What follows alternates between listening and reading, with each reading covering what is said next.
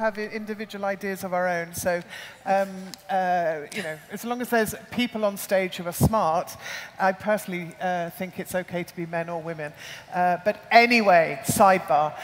Thank you so much for coming along to our session on stereotypes in branding.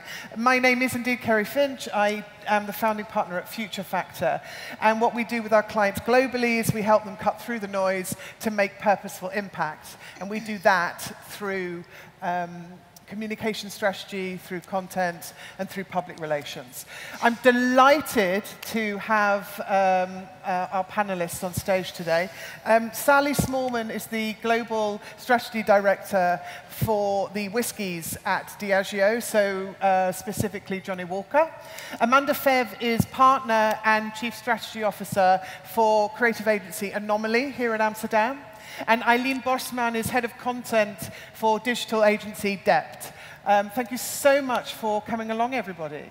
What I want to start with is that recent research from this year has shown that 70% of men and women find that the stereotyping in adverts, specifically advertising, is completely out of touch.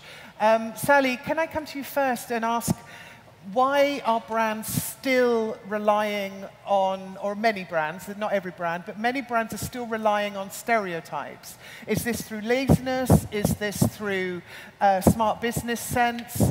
Or is it absolutely an unconscious decision? Yes, a small question, right? Yes, tiny, tiny. Let's start small. Let's start with that.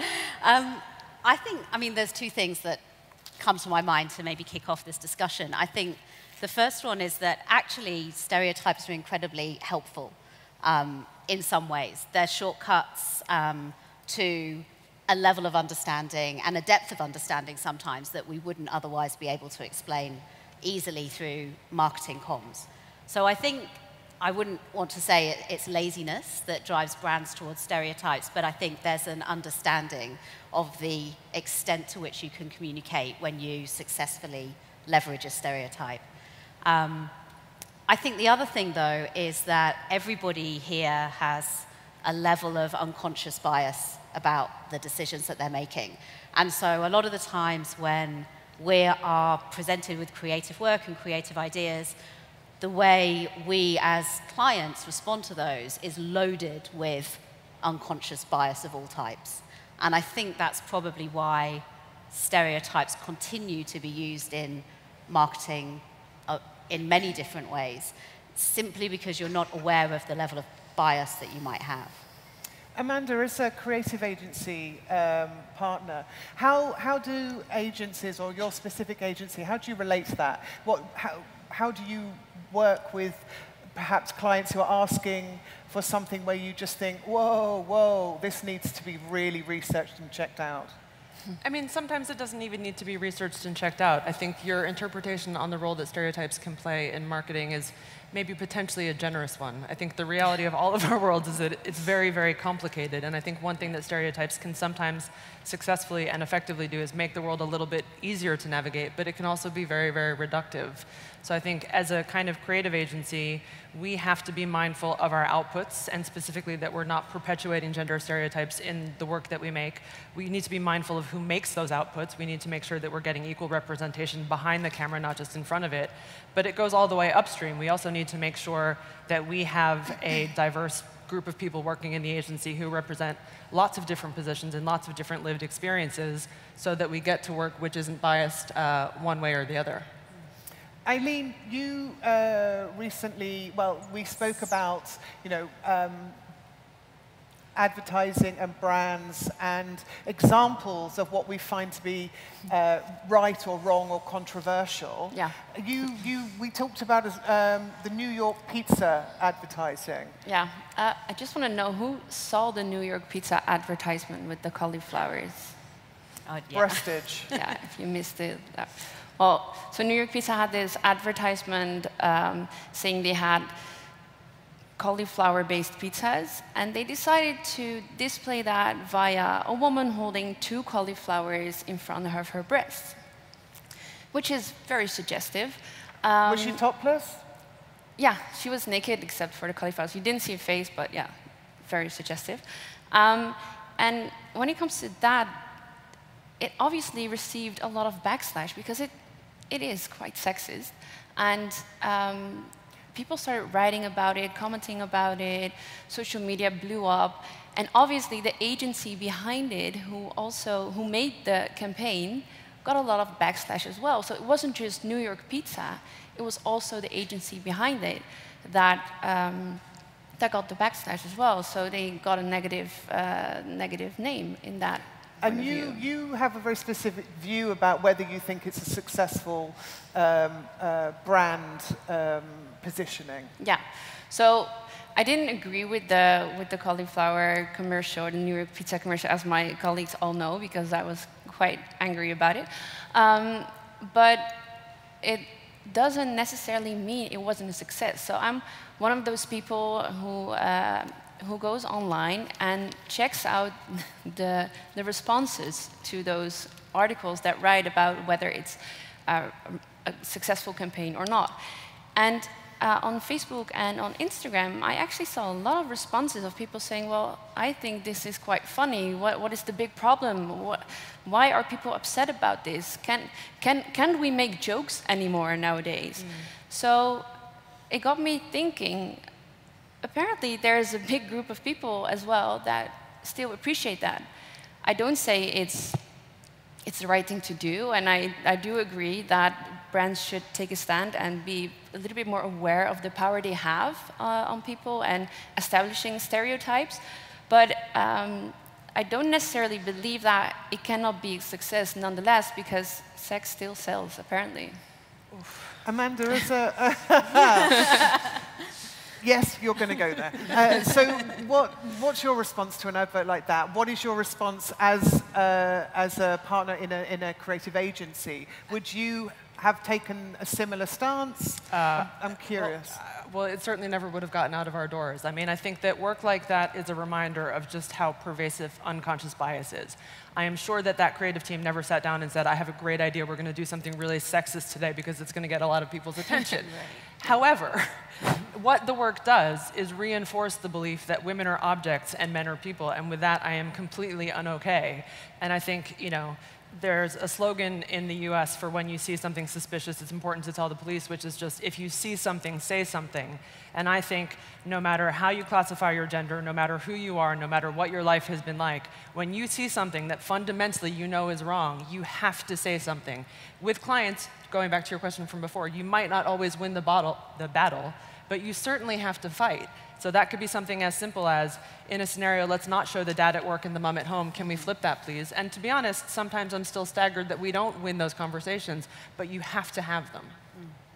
And as a champion for, you know, the whiskey brands at Diageo, what is your response to pushback from your agency partners? How does that work with you? I think in this area in particular, it's been very much a joint journey. So I would be really interested to know what kind of conversations might sometimes happen in the closed doors when you're locked out. When we're locked out. No, but when ideas are early and when we're still kicking things around, because what there should never be is a inhibitor to creativity or to stop ideas being discussed. It's more, I think, about recognizing some of the challenges with creative ideas and making sure that you're presenting them in as unstereotyped a way as is possible to do. Yeah. And I mean, we had a lot of conversation about Magnum advertising, actually, which is probably a brand a lot of people in the room have touched or worked on or love, and how very objectifying of many female characters that those ads actually are. Even to the point of, you know, a woman walking with a tiger. I mean, I forget. Nothing wrong with animal print. Nothing wrong with animal print. Nothing wrong with animal. But when you explain it like that, it's almost like, I can't believe that was actually, I've actually just said that. And yet it's a relatively recent advert, which again, no one probably went out to say, today we're going to objectify women, and yet somehow that went through the process. So I think it has to be a joint journey that people are going on, and I think it's incredibly hard with a more conservative perspective and a more progressive perspective. I think those relationships would be very challenged, actually, as this takes root. You mentioned something about humour, which I think the Dutch are brilliant at in their positioning of brands. I think humour is relied on a lot. I think it's similar in the UK. But where does being funny and humour start and stop, and then it moves into unconscious bias, or it moves into some kind of exploitation in some way? Yeah. What's your thinking on that? Well, humor is very subjective, so it's a very difficult question. It's very personal. But I do think that we should steer away from those typical jokes we hear over and over again all the time, saying the only right, no, het enige recht, dus je hebt het aanrecht. Sorry, it's a Dutch joke, but stuff like that, It's ever so funny. Yeah.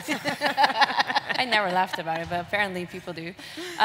But yeah, so we have those typical jokes, and they reinforce negative stereotypes. And there's no balance in that. We only hear jokes about minorities or other groups of people that are very easy targets. And nowadays you get more of those, oh yeah, must be a typical white men type of joke. And that's quite new actually for me. So I see it balances out a little bit more, that everybody is basically a target for humor nowadays, and not just the groups that are very prone to humor always. So, but there's a lot of gray area, and it's very difficult because, Dutch humor is different from German humor, for example. So yeah, it's very, as an international agency, we also cope with that, saying we have German agency, or we have a German part as well. Does our branding work the same way in Germany? We have to balance out those cultural differences as well. But then I think it's kind of incumbent on us when you are maybe, trying, like I think there's absolutely a role for humor to play in modern communications. I think the question you have to ask yourself is this humor coming at somebody's expense or perpetuating a harmful stereotype? So in the ASA, there was just a ruling. It's the Advertising Standards Association. The Advertising Standards Authority in the UK, there was a ruling where they have legally outlawed basically gender stereotypes in advertising, or harmful gender stereotypes in advertising. And there's one advert that shows two dads who are out for lunch who kind of misplace a baby on a sushi restaurant's kind of rotating conveyor belt.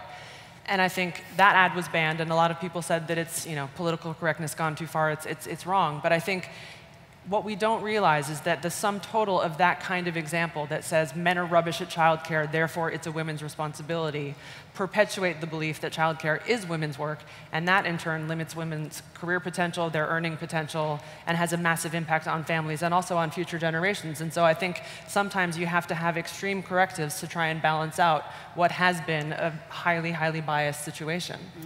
Some stereotypes, clearly some stereotypes can be negative. When is it working well that stereotypes actually, are positive? Where's that balance lie, do you think? Because I think that's a tricky tightrope as well. Some stereotypes can be overcorrected, for example. Sally, do you have a thought on that? I think it's interesting when you think about nationality, actually, because often, there's a very strong stereotype associated with a particular country, for example. And actually, if countries are smart, they can leverage that stereotype brilliantly. So I don't know if you guys are aware of the Air New Zealand have a long-term partnership with the All Blacks, and they use the All Blacks as part of their safety videos and things like that. An incredibly effective communication, and to get people to watch something that they know they've seen 100 times before, or have seen many times before. So I think there's something about, I think used with I was going to say a light touch, but used with a real expert eye and a knowledge of what you're doing, then I think a stereotype can communicate very positive things. But the intent is to be very positive about New Zealand, and I think what's interesting in what we've been saying is the imbalance in the communications that we've seen. I mean, Amanda was telling me earlier about, even in kids' movies, I think 75% of dialogue is delivered by male characters. And if you look at non-human characters, it's even higher than that. So it's a tiny fraction of dialogue. So all dogs are boys? All dogs are boys. All dogs, all robots, And if I think about I've watched a lot of Disney movies over the last 10 years because my son has turned 10 last week. So I've fed him that for 10 years. And I'm sitting here talking about this now. And but that's a brilliant example of unconscious bias. Yes. You know, that you're not noticing it, but once you pick up on it, some facts like that come and slap you on the face. Exactly. And then you wonder how you missed it all those years. All this time. Yeah. And I mean, I think the most important thing is you have to confront the truth in order to effect a change. You have to recognize that this is wrong, and that's why it's really important, I think, you know, as creative agencies and clients, that we do regular audits of the work that we're creating, but also of the people that we have working in-house. Because I think if we're going to get to work and solutions and brands that work for everybody, there have to be women in the room. You know, you have to have broad representation in the room. I think part of what makes stereotypes so enduring is that they're a shortcut. They make it much easier for us to navigate. Yeah. But they're also, by necessity, binary. And I think we all know that the world that we live in isn't binary. There's a spectrum of lots of different things. And so while they might... For example, we were talking about gender fluidity earlier. Right. You know, I mean, it's easy for me to kind of stand up here and give my perspective as a person, but I can't speak on behalf of all women. I have to recognize that there are people who have many different experiences who would say, you know, gender is a construct. And I think you have to respect the fact that, despite the fact that people in this day and age are still throwing these massive gender reveal parties for babies, pinkification is not helping us. It's not a good thing. Yeah. Eileen, what has inspired you to think differently? You know, it might be a piece of work that someone's done, it might be your own team, it might be some kind of experience outside of business. What's inspired you to think differently about stereotypes? Well, when I graduated college, I started my first job, and I was very excited about that. But I realized quickly that I ended up in some sort of toxic situation with a boss that was, well, I'm not going to repeat whatever he said, but it was often very sexist. But at the time, I didn't quite realize it. And I was a journalist, so I started writing about it just to get it off my chest or something. I didn't know what to do with it. And after 1.5 years, I quit, and I started writing about it. And I started talking to people about it. And then I realized, wow, this is not okay at all. I mean, I wasn't used to getting that type of feedback or whatever he said, but... What did you do about it? Well, I didn't do anything about it at the moment because I was overwhelmed by it. I was very intimidated, and I wanted to keep my job. I wanted to gain some experience, so I just accepted it. But then when I quit the job, finally, I started writing about it, and I decided, well, next time I encounter something like that, I'm not going to put up with it, because this is not okay. I shouldn't be throwing sexist remarks in my face just because I'm a woman and I'm trying to do my job here properly. And that was the moment I started to dive deep into all the literature there is about unconscious gender bias. And really, pieces started to fall into place, because a lot of times I felt like I was working twice as hard, and people actually told me, oh, I expected a man to come in when they said they were going to send a journalist, stuff like that. And at that moment, you sort of laugh a little bit, but it changed something in my head, because I thought, well, I'm not a man, so I should work extra hard in order to make that happen. Sally, breathing very heavily. No, it just makes me angry. Yeah. Sally, what about you? You mentioned to us this week about how Diageo itself has been changing, and certain characters within the organization who have personally inspired you. Yeah, I mean, I think because Diageo is a big organization, and a very diverse one around the world as well, it's been a really interesting journey actually to see how an alcohol business, which did, if you look back 15 years, have a male exec, a predominantly male, even working culture, and even now would have not an equal gender balance in our commercial teams in particular, or in many of our teams. So we're not, at the end of the journey by any means, but there's a dramatic difference, between when I joined the business, which was in Australia in the sort of early oh God, well, a few years ago. Your post-son? Yeah, but pre-son. Okay, well then more than 10 years. More than 10 years, more than 10 years, with a gap. Yeah, I mean, it's, and actually someone who has inspired me, a couple of people actually. Our current CEO actually talked about his own experience of feeling very uncomfortable and the exception on our exec team, because when he joined the exec team, he was the first non-white male. Most of the other people on the exec team at the time were British as well.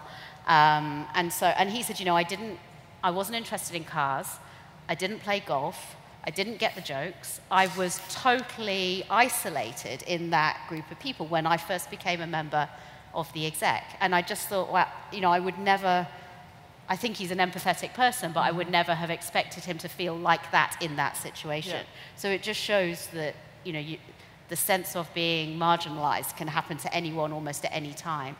And I think also our chief marketing officer, who's female, is incredibly inspiring, and the fact that she stood for this very publicly and to help the women who are coming, you know, behind her is, she is someone who succeeded in a very male world and has made a decision to now say something very different. Yeah. And it's quite exciting, I think, to see an organization, or to feel an organization being galvanized behind something because those top two leaders have taken the time to actually look critically at the system that they profited from, ultimately. Yeah. But that's important, right, to have role models in place, because otherwise you will never see something, you will stick by your stereotypes, and without role models you see, all of a sudden you see, oh, it can be different as well, and that's very important to have, to see, for me, to see women exceed in what they do best has been really important and really life-changing for me to think, okay, well, if they can do it and I can do it. And that's why I like the attention for the Women's World Cup football so important, because then young girls see, well, I've only seen men playing football, and now I see women doing the same thing, and I can actually do the same thing. So I think that's very important too. And I mean, Amanda, I think on the question of inspiration, it's very easy to call out female leaders who've done a good job to promote gender equality. But I think it's also really important that you call out non-women who've done it. So your example of women's football reminds me of a reporter saying to Andy Murray, how does it feel to be the first tennis player to ever win 2 medals at 2 Olympics in a row? And Andy Murray corrected him, and he said, first male tennis player. Venus and Serena have both done it like 4 times.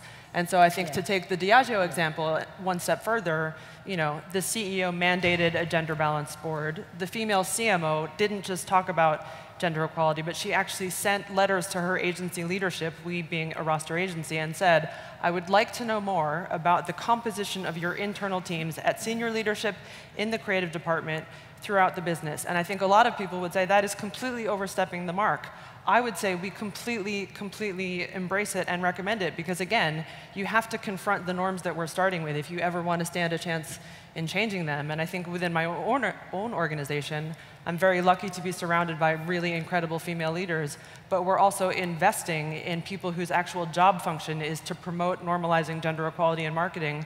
They're not attached to specific client business, but that's us embodying the classic kind of idiom of a principle isn't a principle until it costs you money. You know, this is something that we are actively investing in because we believe that we have an opportunity, but also an obligation to try and change it for the better. And of course, stereotyping isn't just about gender, it's about age, it's about race, it's about sexual orientation as well. So exactly. And I think the one thing that is slightly uncomfortable about being on a female panel, although I'm really delighted I am.